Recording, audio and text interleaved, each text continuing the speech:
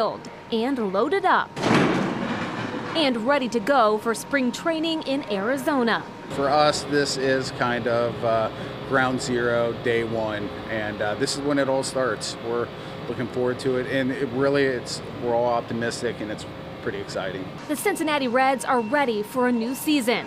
Today, the team's semi-truck was loaded with everything needed for the next 2 months of spring training. You might be surprised at what you could find on this truck. It's not just about baseball, but the players and their families, from guitars and strollers to pack-and-plays.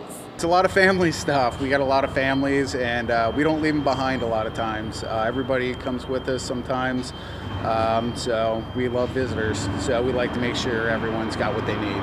Reds clubhouse assistant Tony Walters says the 50-foot trailer is packed front to back with everything needed to make spring training a success. In previous years, you'd find anything from boats and scooters to motorcycles, but not this time around. Walter says this year, it's all business as they look ahead to a new season. We always look forward to opening day. That's what we prepare for, and we want to be successful, and we're looking forward to that. The truck will leave the Great American Ballpark Tuesday afternoon and arrive in Arizona on Friday. Natalie Clark, WLWT News 5.